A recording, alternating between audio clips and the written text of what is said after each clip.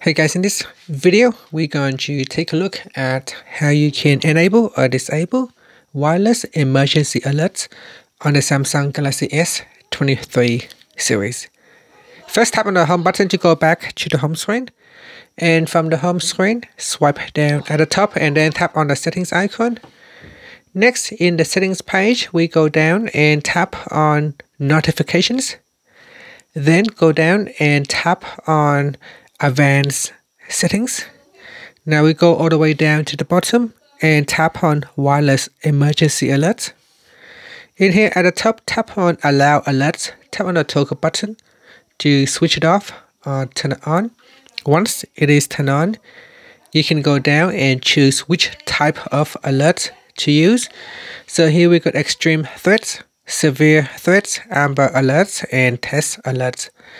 And that's it. After that, you can tap on the home button to go back to the home screen. Thank you for watching this video. Please subscribe to my channel for more videos.